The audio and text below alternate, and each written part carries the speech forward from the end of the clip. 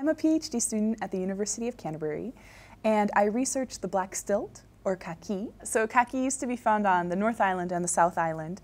They're braided river specialists, so it's not a species you can put on an island in New Zealand, a small offshore island. It has to be in the mainland braided rivers.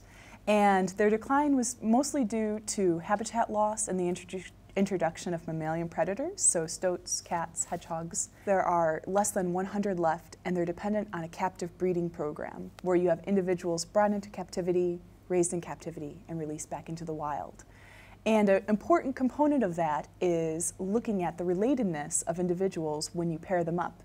This is very similar to matchmaking, kind of like the show Married at First Sight. Instead of looking at personality types of the birds, we look at how related they are to one another, the end goal being to choose distantly related birds to pair so that we reduce inbreeding, and we also maximize diversity in the population so they can adapt down the road. So I'm trying to find the best way, most effective and efficient way to pair up Kakī. And we're looking at the pedigree or a family tree to estimate relatedness. We're looking at DNA markers, either genetic tools or genomic tools, which look at thousands of markers, to find the best way to pair up our Kakī.